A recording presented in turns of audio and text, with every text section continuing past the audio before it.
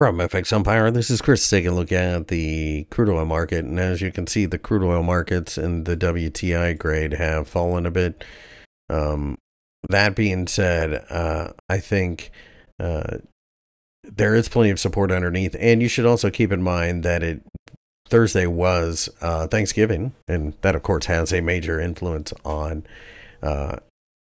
volatility and volume. I think at this point, if we break down below the low, then the 70 level could be a potential target. On the other hand, if we turn around and break above 80, we could really start to take off. Same thing over here on Brent. Really, the way I look at this is a situation where if we can break above these area here around 82.5, 83, we could go to 85. Down here opens up a move down to 75. Keep in mind, though, not only is Thursday Thanksgiving, Friday will probably be pretty thin as far as volume is concerned as well.